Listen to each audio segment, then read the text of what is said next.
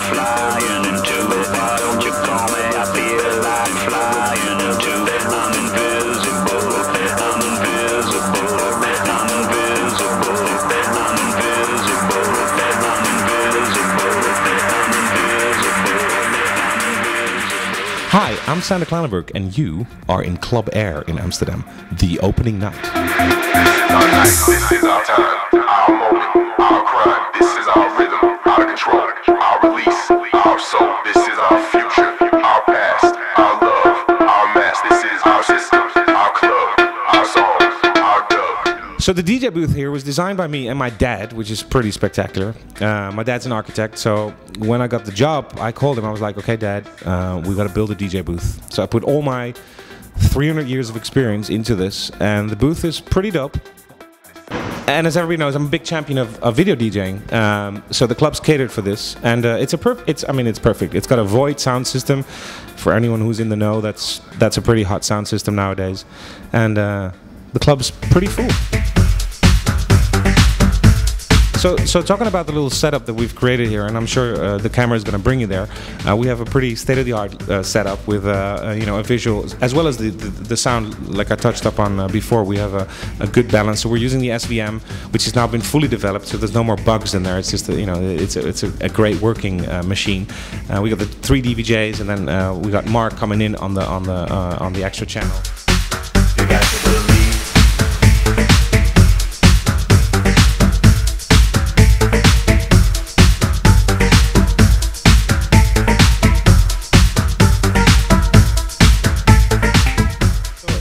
As everybody knows, the last 5 years I've kind of sort of been developing this method, or this let's say toolbox from within.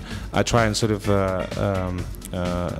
use the visual side of my DJing as a sort of as an extra element to the experience of what I'm trying to bring. And that's been going really well. I mean, me and Mark have developed this style together, and we've come a long way. He started an exciting new project called dvjclips.com, where you actually now slowly can start buying the content that we're doing, which is a super exciting next step. We've kind of developed this.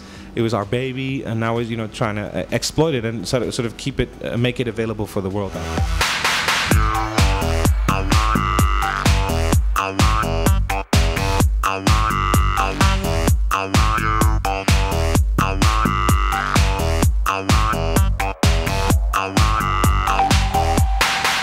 Apart from the summer being about Pacha and Ibiza and all that, there's obviously also loads of festivals coming up, and this is really the first year where I'm going to really fully bring that sort of video audio experience and bring it under my own terms. So at Dance Valley, we have our own big This Is tent that's going to be obviously quite spectacularly decked out. Can't say too much about that, but we got some great sponsors involved doing something for us there. And Glastonbury is one of those in the diary where I'm already a little nervous on what I'm going to do there, but there's and so on. There's quite a few of great festivals where I can showcase what I'm doing. So all in all, I'm a busy boy and very happy doing it. In the last couple of months, sort of gearing up to the summer of 2010, I worked really hard on a new album, which is going to come out during the summer. It's going to be called 5K, and it's filled with a very eclectic sound. So it's going to go from really down tempo, sort of dub reggae stuff, to the more sort of happening club tunes, and I'm kind of mixing it all together into one, hopefully interesting little journey. And also tonight, and in the last couple of weeks, and in the next couple of months, I will feature most of those new tracks in my sets, and it's exciting because I haven't been producing for a while.